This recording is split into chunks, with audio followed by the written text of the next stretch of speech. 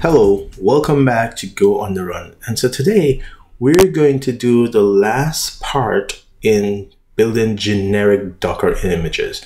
And this was all to get us familiar and comfortable with how Docker images work and Docker in general, and how we can build, customize our own images. And so one of the last things we're going to do in this video is look at how you can mount external volume or directories into your images. Now, if you like what's happening here, and you like what I'm doing, you're enjoying the material, you like the channel, please do me a favor and hit the subscribe button. Also, while you're doing that, hit the notification bell so that you can be notified when I post videos. All right. And if you don't mind, also give a thumbs up to the video. Before we jump into the material, if you haven't already subscribed yet, please consider subscribing if you like what you're seeing, you enjoy the material, you like this channel. Please subscribe and spread the word. If you haven't hit the notification bell yet to be notified when I post videos, please do that, because if you're subscribed, chances are you want to know when I post videos. And so definitely hit the notification bell for that.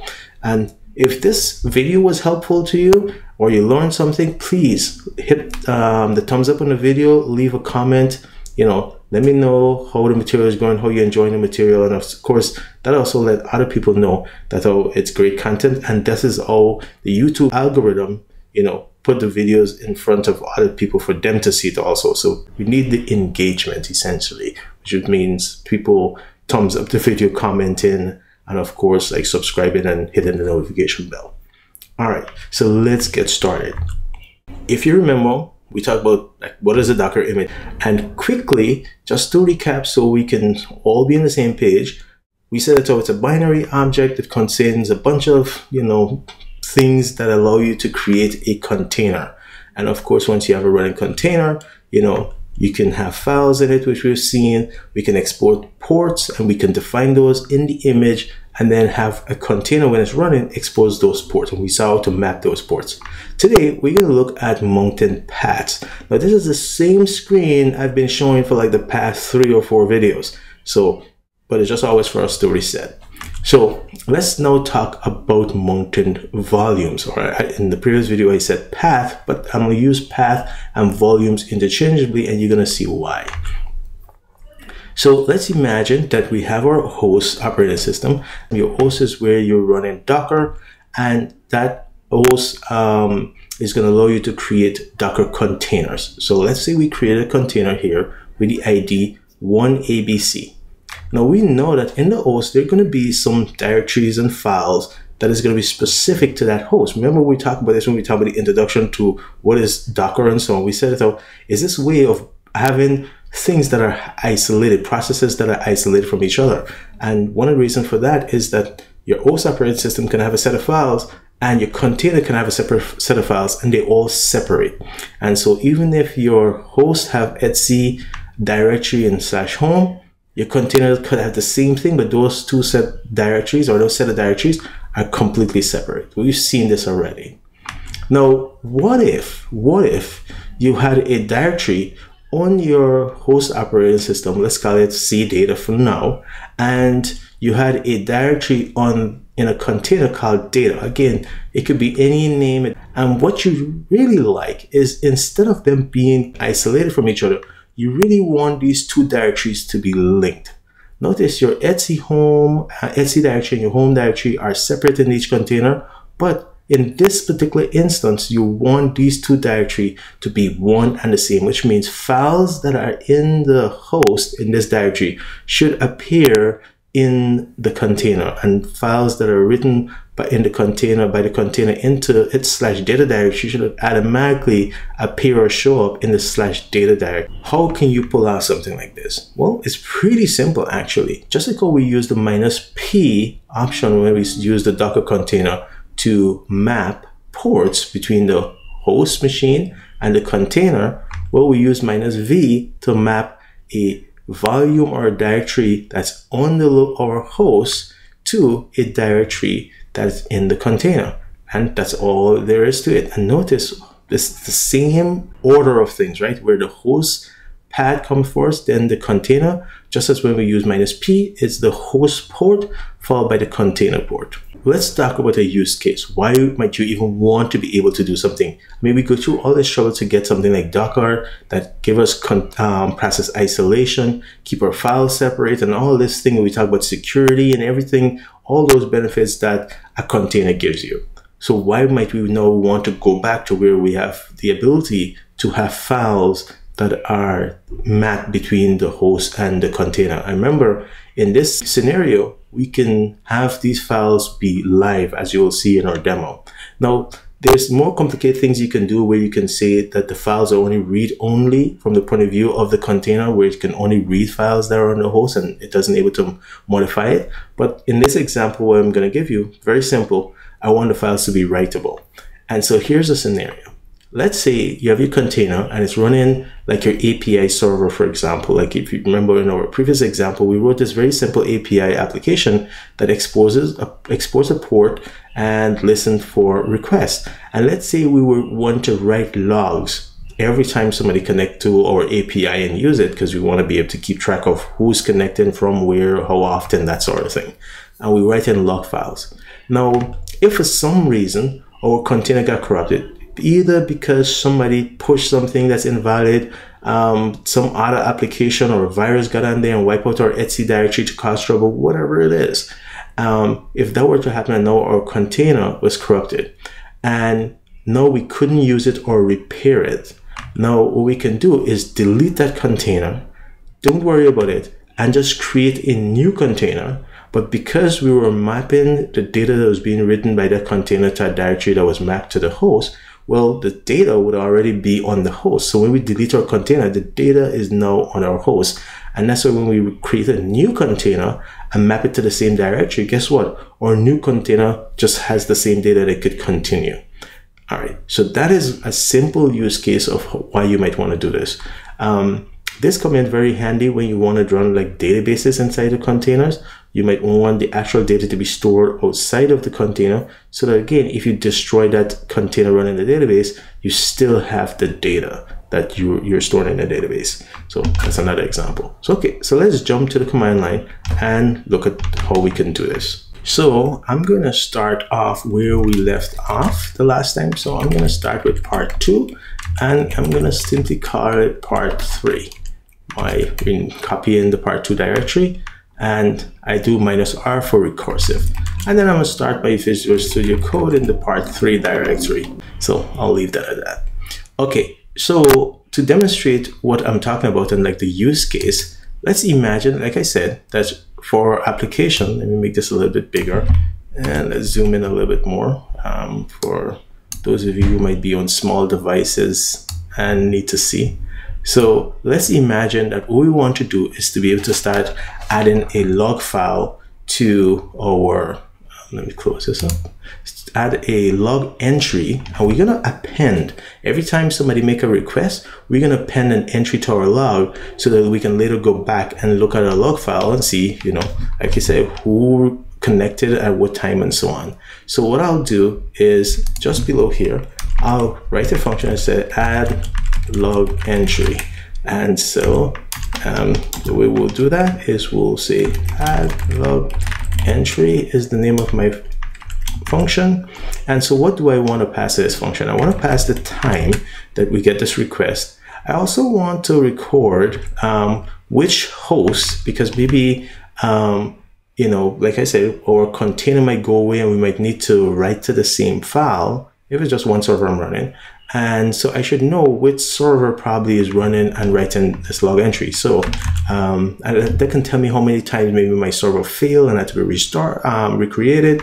So I'll do that. And then of course, I want to save the remote address of who is connected. Okay. And so for my function, and then I can do func, and I want to do add log entry is the name of my function. It doesn't return any value, but of course it takes some parameter. And so it takes a parameter, let's call it just t for time, and time the time. And then we have the local host and the remote host, and those are string, okay? So that's essentially it. Now, I don't really like doing parameters like this, but even though both of those are string, I prefer to make it explicit like that.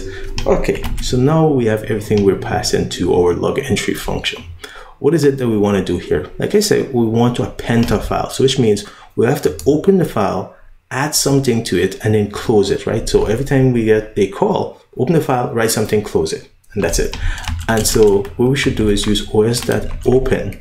And so there are two open functions in the OS package. And so one of them is just open, and you just give the string, and this opens a file for read only. And if we go to the open files one, this is more generic, and you can pass some parameters to say the flags to say how you want to open this file. And so this is the one we want to use, because we want to say open a certain file, which is going to be our log file, and we want to use some flags. So what flag should we use? It says here that our flag is just an int. Now, I'm not going to spend too much time talking about OR and build Boolean operation, but if you need a refresher or you don't know anything about Boolean operation, definitely check out my Golang course. I might have covered it here in Go on the Run, but definitely in my course I cover Boolean, like and, or, and all those sort of things. So definitely check it out there. So what do we want? So we want an OS flag that says that we should create the file if it isn't created. So for example, the first time we're going to try and open this file, OS that write only, because when we open this file, we don't want to read. So we're just going to be writing to it, which makes sense. So we create it for writing. And so those two things would do that. But if the file already exists, we also want to be able to append to it. And so there we go. And so what append does is if we open it with append, it already moved the offset where we would be writing or reading from to the end of the file. And so if this doesn't make any sense, think of a file as a really, really big buffer that can grow. And so when you open the file, where should that offset be, or the insertion pointer? Is it should it be at the beginning of the file or the end of the file or somewhere else? And of course, you can move it around with the seek method for a file, but we're not interested in any of that. So those are the only three flags that we need OR together, and that's going to give us what we want. In terms of permission, look at this. The permission is an OS file mode, and if we were to hover over this, you'll see it's just a 32-bit unsigned in 32-bit. So we could just type in numeric value, but we can also do something like this. And if you don't know Unix permission, again, I can't stop and try to teach you that now, but something you can do like Unix permission and go to Wikipedia and you should see a lot. But basically, it's always specify what permission we should create this file with. And so 6 means that it should be readable and writable by the owner. And then 4 means that it should be readable by people in the same group as the owner. And this 4 means it should be readable by anyone outside or world readable. Again, if this doesn't make any sense, spend some time looking at that. So we need a file or log file. So I'll go back up here and I'm going to do const, and I'm going to say log file is equals to, let's call it server.log. That's the name of our log file. And so let's see what else so we open the file. We're going to get back the file handle, essentially not handle, but file object, and an error. So we're going to get f:error, something like this. And we go to the end here and we check for error. And if we have an error, we're not going to be too ceremonial about it. We'll just do log fatal and, kick that out. If everything is okay, we can defer closing this file, if that close, for later when we're about to exit from this function, so we don't have to think about it how we get out of this function. It's going to just take care of closing the file for us. And then the next thing we want to do is actually write to the file. And that's pretty easy. We can use fprintf and say we want to write to this file, and what we want to write is, let's say, the current time, a tab, and then something like API server, and we give the server name that we're running on. This is this server. We can say what our message is connection from, let's say it's a connection from, and then we can do however we want, connection from this host, and then a new line. And so time, which is T, which we passed in, and then we want to do local host, for example, and then remote host. So that's our log entry, right? Now, since this is a server log and we might need to sort the entries and so on, even though it's going to be written one after the other, but maybe let's say we have several log files and so on, we want to sort them. We should write it in a format where it makes sense that when we sort each line, it can appear chronological. And so for that, what we should do is call T that format, and we should say, how is it exactly we want this to be format? So there's this method, and it takes a string of how to format things. And there, we could type in our own format string here that, you know, satisfy a certain rule, but there are also some that are already provided. And so I'm gonna use RFC3339. Now, you might be thinking, why RFC3339? So let me just go show you. So here are some of those formats, and of course you can come up with your own because they're just strings. And so by default, I think it does something like this, you know, the day and month and so on.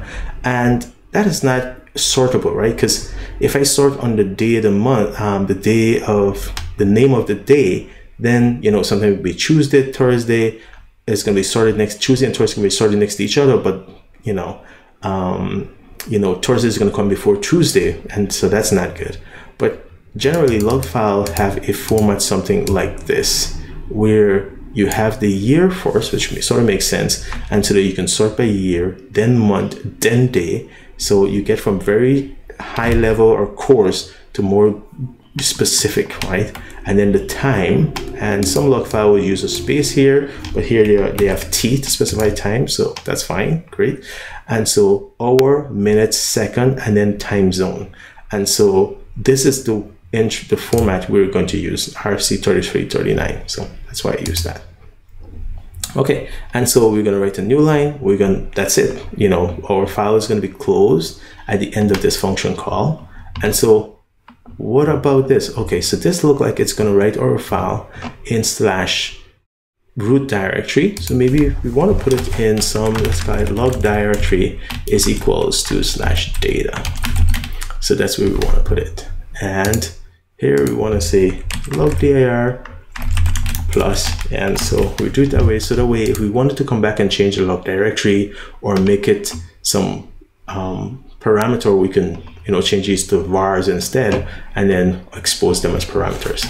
Okay, so with that in place, there's only one other thing we need to do, because we need this directory to exist /data. So just trying to create a file or open a file in that directory would not create the directory. We'll get is, you know, file or something doesn't exist and our program will fail. So we should create a directory, but we can do that very easily. I mean, of course we can do it in code, but we can also do it here when we make in our image, and we can say that why not make do the run command and do make directory, and we'll do -p and we'll do /data. I like typing -p just because if I come back and decide to add more subdirectories here, then I don't have to worry about a parent being created. So this -p means create parent. So now I think we are all set. So let's build our application, and then and of course, so let's clean up. And if we're going to build it, we have to build it for Linux. So let's do that. We need to be in part 3, and we need to be specifically in the app directory. Oh, there we go. We don't need to be in that directory. We just do there, and then we do go os build, and let's clean up. And so that's finished. And then we can verify this by doing this. Oh, you know what? Remove that. And I think we have to, let me remove this too. So let's do go os -out, and let's call it app. There we go. And file app, and we can see that always elf. Let me clean up. And so docker build. So docker build, I have this in my history already, build command. And so I'm going to do build, and I'm going to call it part 3, that one, because we were doing part 3, and this is our first build. So that's what I'm going to call it. And so if I run this, all right, So you can see nothing new. We just make that data directory and prepared it. So okay, so now let's create a container from our image. So we'll say docker run, and we'll do -d for put it as a daemon. I'm not going to use -rm because that defeats the purpose. Like we want to say our container is going to run in, and if it fails, well, then we remove it. But I'm not going to use -rm. But what I'm going to do is going to use -name and call it app. So this is the name for our container. So the way we don't have to try and worry about what crazy, you know, ID it end up getting. So we just always use name. And then the next thing we want to do is our port. So last time we did -P to just have it map to any random host port, but I want to again tame things a little bit, and I don't have to guess and look for it. So I'm going to say map it to port 8080 locally, but our container was configured to export port 80. So I'll say map it to port 80 in the container, and then this was our image. So if we run this now, so that's running, and so we can do docker logs, for example, -follow the logs, or you can say follow the container for F. And so we can see that we only logged one message. And so because it's following, it's kind of stuck there and it doesn't do anything, but that's okay. So let's do a curl to our local host port 8080. And so now we see a message, and that's fine. So let's do run another message. And so, yeah, we're getting messages back from our container. That's great. Now we don't see anything outside, but if we were to go into that container docker exec minus interactive, and then we say that we want to go into the container app, we want to run the bash shell, and now we're in this container. You can see it's 4754, which is exactly where we're getting back here. So that tells us that, oh, we're actually in the container. And so if we do ls, there's nothing there. But if we do data, we should see server.log. And so if we do cat of data server.log, you can see we made 2 requests, and they're both here in our container. And you can see the format, how they were written. And so we see the container ID. All right, so let's pretend that how this container got corrupted. As you can see, data was written into the container got corrupted, and now we need to delete it. So docker rm, I'm going to say -f for force, which means don't worry about stopping it. If I try to remove a container that is not stopped, it will complain that you can remove a running container. But with -f, I'm saying stop it and then remove it. So now our container is gone. But where's our data? Our data was in that container. I remember it was all isolated.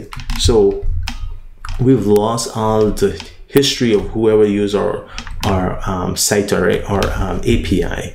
So the way we fix that, we don't have to change our code at all. What we have to do is come back here in Docker, and we can say that what we want to do is have a volume. And you can see from the help, it says that create a mount point with a specified name and mark it as holding externally mounted volume from the native host or from other containers. Yes, I forgot to mention that you can also mount from one container to another, but you know, that doesn't matter. And so here we can see it, they suggest it's that data, but it doesn't have to be. So we can leave it there because that's exactly the directory where we want to expose. Okay, so that's all there is to it. Remember, if we don't mount anything, it's just going to use the directory that's been created for the container anyway, and we did that here. All we're saying now is that this directory is exportable, and it can be mounted to match something on the host. So what we should do is rebuild our image. So docker build, and so this is the second time we're building it, but we're still in part 3. And so let's do that. So let's clean up, and now let's try and run a container, but this time we have the ability to mount something. So let's do this. Let's make a directory called logs here. And so I'm gonna go back here and notice that we have this directory called logs. There's nothing in this directory right now. I can close this. So let's try running our application. So if we do docker run, and this time we build it as part 3.2. So let's change that. We're still going to be connected to the same port, but now we're going to use -v, and we want to say the local directory that we want to use to connect to. And so we'll use a local doc directory called logs. So how do we get to that directory? Well, I want to use the current directory that I'm in. So I'm going to say get the current working directory. So that $ open parentheses and close parentheses just simply mean run the pwd command in a subshell and return the output. And so output is going to be my current working directory, the full path, and append to it logs. And then, of course, I want to say map my local directory to /data in my container. And that's it. And so if I run this, the directory doesn't have to exist first. If I just run it, it's going to create the directory. And I can say docker logs if I like to see if there's any problem start my server. And it doesn't look like there was. It looked like it runs successfully. At least it didn't report an error. And so, but there's no file in it right now. Remember, we don't write a file until we actually do a request. And so I do curl, and you can see I get this message saying that the container ID is EDD, which we see up there. And if I go back here, now notice I have the file called server.log. It's proving that from within my container, I was able to create this file server.log, and it's reflected on my host. Remember, I'm not inside my container right now. So let me just close this like this. And so we can see there's the server host name, my container host name, if you like. And so if I run this a couple more times, as you can see, as I make requests, they're going into this log file. All right, so here's the test. Let's clean up. Imagine that someone, or for whatever reason, we have to remove this container, or it's corrupted, or we need to upgrade our application. No problem. We remove it, and we run a new container, and bam, we run the same command. Notice we get a completely different container, and we do some requests to that container too. And as you can see, it's appending to the same file because the file was saved on our system. And because we were logging the host which wrote the file, now we can see there were two different containers or hosts that wrote to this file. So there you can see that we're able to persist the data beyond the lifespan of the container, right? Our container can come and go, but the data still persists. And that's, like I said, is a good use case, not for only what we're doing, but like if you're using a database or something, you're running something like a MySQL, Progress, or MongoDB within a container, you still want that data probably to persist long after the container goes away. And so let's just clean up. And so I think that's enough. Again, if you reach this part, you like what you're seeing and you're not subscribed, why not? Please hit the subscribe button. If you're gonna subscribe, you certainly want to know when I post videos. Please hit the notification bell so you can be notified. And please give this video a thumbs up if you like how I presented the material, you learned something from it, and you would like others to be able to find this type of material. Please give it a thumbs up. Leave a comment just saying hi or whatever, what your thoughts are on the video or something. I certainly take suggestion. I have a ton of suggestions of things to work on. I just need the time, but hopefully with the growth of the channel, maybe one day I'll have the time to do that sort of thing. Thanks for your time. Take care. Stay safe. See you in the next video.